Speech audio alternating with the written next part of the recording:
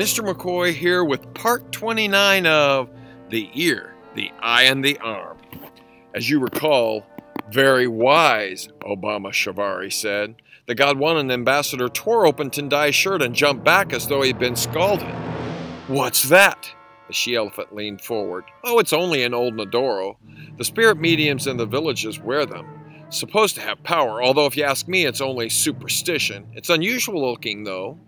The woman came closer. Tendai stared back at her with the cold, steely gaze he had learned from his father. That's the real thing. The ancient kings wore Nodoros made out of shell. Even then they were valuable. Why don't you sell it and let the brat go? I could help you, you stupid woman. When will you get it through your head that we don't want money? Snarled Obama Shavari. The boy is an ideal messenger to our gods. He's the son of General Masika. He's got the heart of a lion and he's wearing the symbol of Zimbabwean spirituality. Nothing could be more perfect. When we break him down, and we will, his soul will glow like hot coal in the dark country of our gods. Oh, they will certainly notice him. Tendai shifted his steely gaze from the she-elephant to Obama Shavari. See that? Said the Gondwanan ambassador. Looks just like his father. He placed a box of instruments on a stand where Tendai could see them. The long, the jagged, the hooked surfaces picked up the light from a rack of black candles against the wall. Beware, I am a deadly mamba, wrestler of leopards, a hive of hornets, a man among men. Tendai chanted the war song in his head. The warmth of the Nodoro spread through his body. Even though he couldn't move his arms or legs, he was still a warrior. His spirit would fight them. He would never carry their loathsome messages. Excellent, Ambassador Shavari said with a chuckle. Something crashed on the landing dock. The masks all turned at the noise. One of the limos must have broken loose, said the porcupine. It's the wind. The building's really dancing tonight. Fix it, Obama Shavari commanded, but at that instant an amazingly tall man in torn clothes threw open the glass door and began firing into the room. What do you think is coming now? Share with your fellow listener. Hopefully you are adding information that helps you elaborate on the important parts of your writing. And I see another incredible series of people who are doing a phenomenal job. Otello Menz, I see that you're working really hard, doing exceptional things. Linnea Martin seems to be doing well. Ava Mapes is thriving. Graham Jewell, great work. Likewise, Emma Versu, I see, I'm looking over here at your desk. It looks nice and neat, and apparently you've been accomplishing a lot and not talking too much to Kylie Backenstoss when you're not supposed to. Oh, Kylie's doing a great job as well. Everyone continue to give your 313% effort. I will be back soon.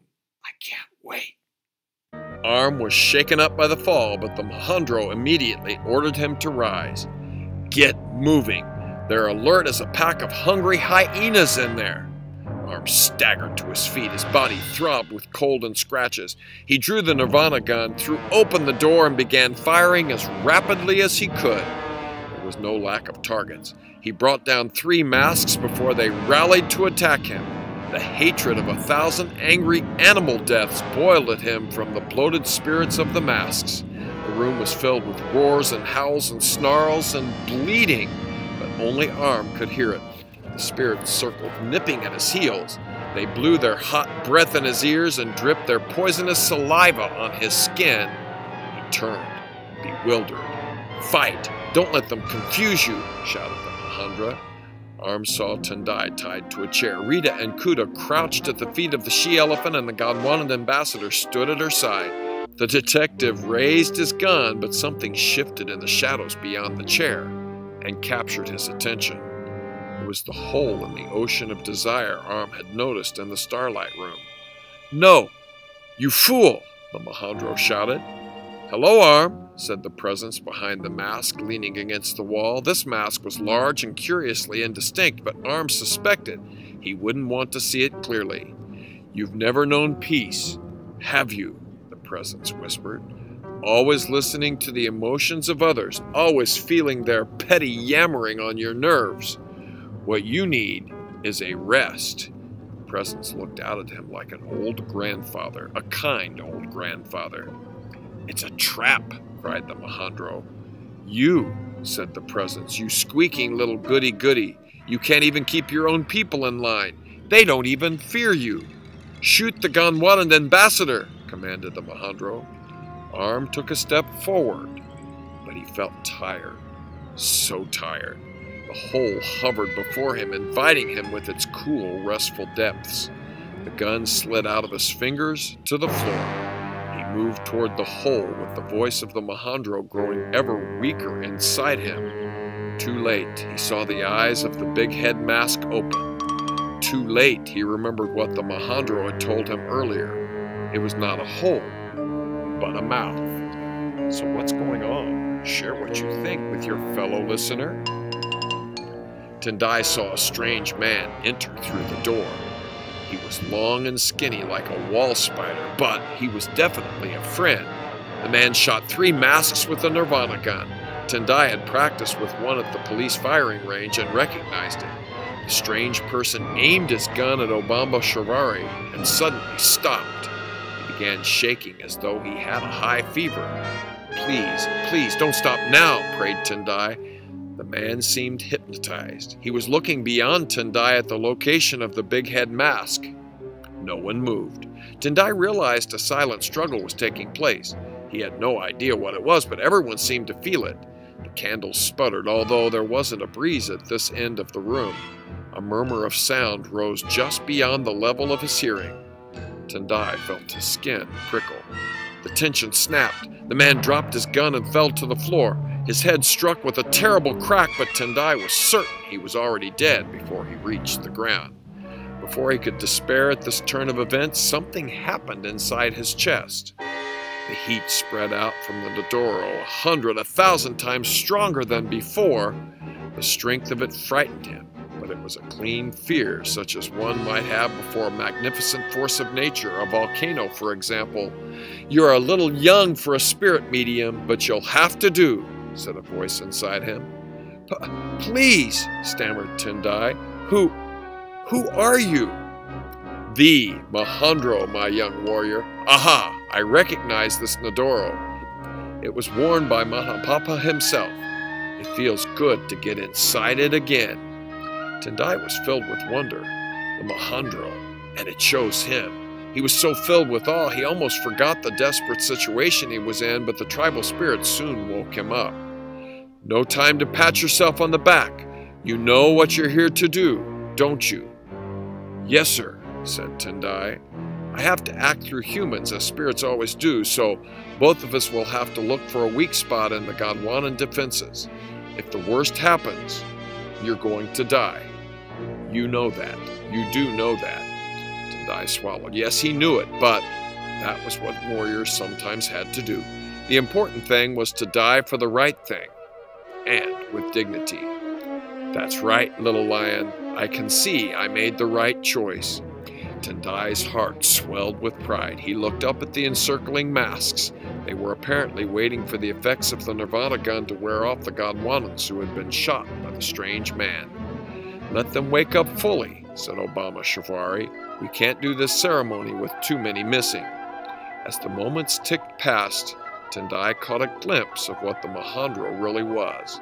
It, for the spirit was both male and female, stretched back to the first human who raised his or her shaggy head from the immediate business of finding food. She or he became aware of the land.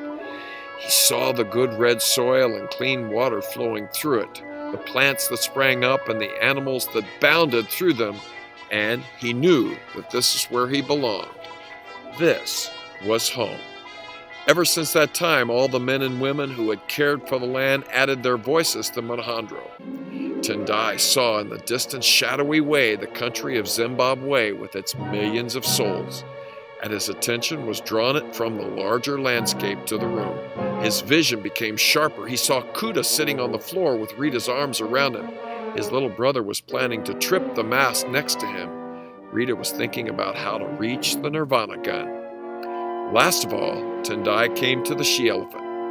Her? He said. She can't be one of your people. "They are all my children," said the Mahandro. With the tribal spirit guiding him, he saw the she-elephant as she once had been, a fat, unwanted child. Nobody cared for her. She ran away from home. "The only way you get by in this world," said the young she-elephant, "is to bash people before they bash you." Tendai saw her build an empire in Dead Man's Vley. The Vley people were her real family. She didn't lure them there. They came willingly. She bullied and exploited them, but to the mournful, unwanted Vley people, she represented home. He gazed at her in wonder. It was difficult to understand the feeling the Mahandro had about her. The closest he could come to describing it was, "She belongs." At that instant, the she-elephant noticed him watching her. Her eyes widened. Tendai felt a smile break out on his face. It was a good, friendly, belonging kind of smile. The big woman shuddered and turned away. "It's time for the ceremony," said Obama Shivari. Reverently, the Gondwanans carried the big head mask from the shadows to place it before Tendai. The darkness flowed along with it. Even in the light of the candles, its form seemed incomplete. Tendai could focus on a part, the little teeth or scraps of scalp, and another area would collapse. When he shifted his eyes, the mask seemed whole, and yet an instant later, something else would grow dim. "It isn't completely in this world," explained the Mahandro. "The ceremony will give it substance." "The big head mask is the most ancient and powerful of our fetishes," Obama Shivari said in a deep voice. "It has passed from man to man for 1,000 years. It has been called up by the other masks and by countless sacrifices. Only it has the power to rouse the Gondwanan gods from their long sleep." "They're not asleep. They're bone idle," remarked the Mahandra. Tendai grimaced. He wished he felt as cheerful as the Mahandra. "You, child of Zimbabwe, will be the messenger of our will. Look upon the mask and know terror." "I'm not carrying any of your messages," said Tendai. "That's telling him." "Ow!" cried Rita as the porcupine mask pulled her hair. "Good, good," Obama Shivari said pleasantly. "Be defiant. It will make your eventual surrender that much more powerful." Tendai glared at him with hate. His heart was beating very fast. Now it was going to be real. Now it would hurt. The masks formed a ring around the chair. Obama Shivari wasn't able to join because he had lost the warthog spirit. The Gondwanans began to chant. It was like nothing Tendai had ever heard. It started low, a mutter of angry bees in an underground hive. It rose to the surface, coming nearer. Tendai knew the men were making it, but it seemed to hang in the air without direction or source. It was exactly, he broke out in a sweat, the kind of sound ghosts would make as they gathered in a dark forest. "Stop that! You're too old for ghost stories," said the Mahandro. "Sorry," said Tendai. But the noise was unnerving all the same. Gradually, one after the other, the spirits that attended the masks took up residence. The men jerked as they were possessed. The sound grew louder. Barks, yowls, grunts, and hyena laughter filled the air. It was the animals trapped as messengers. They circled the chair, calling for their master who fed only on humans. The presence that had lurked in the shadows began to awaken in the big head mask. Its shape became clearer, but just as it seemed to come into focus, something would fade. "It's because you destroyed the warthog mask," said the Mahandro. "The animals' voices are weakened. That was a good trick, Tendai. What made you think of it?" "I don't know. I just didn't want them to have it all their own way," Tendai replied. Obama Shivari wrung his hands as he watched the big head mask struggle to take shape. The animal messengers went faster and faster. Their panting filled the air. The spirit-ridden men writhed as though stricken with disease. The big head mask suddenly leaped into sharp definition. It came alive, more terrible than any nightmare. The eyes opened. Tendai cried out. "You again," said the presence. "Fine warrior you've got this time. The last one was delicious, by the way." "It's not over till it's over," said the Mahandro. "Brave words. If the only soldiers you can come up with are freaks and children, Zimbabwe deserves to be eaten." Obama Shavari selected one of the knives and approached Tendai. He raised it to make the first cut. The eyes of the big head mask followed the blade greedily. Snap! For one horrified instant, everyone in the room seemed turned to stone. Everyone, that is, except the she-elephant. She tossed the two halves of the big head mask to the floor and dusted off her knee. "Women can be warriors too," Alejandro said with satisfaction. Then everything went berserk. The masks whirled in panic as their spirits abandoned them. The animal messengers fled with cries of woe. Rita tried to grab the Nirvana gun, but Obama Shavari knocked her away. In revenge, she yanked a rug out from under the baboon mask, who tumbled to the floor. Even Kuda ran around aiming punches with his little fists. The she-elephant gathered an armful of statues and was using them with great skill as missiles. The she-elephant couldn't destroy the big head mask until it was entirely in the real world, explained the Alejandro. "That's what I was waiting for. You communicated with her very well, by the way." "I did?" Tendai said. The masks appeared demoralized by the destruction of their most powerful fetish. They crouched on the floor with their hands on their heads. Obama Shavari tried to shoot at the she-elephant with the Nirvana gun, but so far all he could manage was to dodge heavy gold statues. "When you smiled at her, you reminded her of something she forgot a long time ago. It's her land and her people." The Gondwanan ambassador struck the she-elephant with a blast, but she shook it off like a gnat bite. She roared and barreled straight for him. "We need help!" yelled the porcupine, rousing himself from his paralysis. He ran to the door and flung it open. Instantly, he tried to shut it, but it was too late. In poured a crowd of excited waiters, cooks, and dishwashers brandishing mallets, cooking forks, and other unpleasant weapons. "Dirty child killers!" shouted the chief cook. "Murderers!" yelled the salad master. "Stingy tippers!" screamed the waiters. The masks ran around frantically. "Ambassador Shavari, please wake up!" they implored. But Obama Shavari lay on the floor with his head at a funny angle.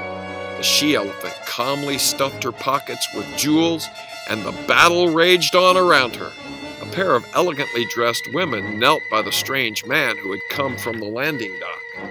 "I'm going to leave you now," said the Alejandro to Tendai. "You ought to think about becoming a spirit medium. You have a real talent." "I'll miss you," Tendai said.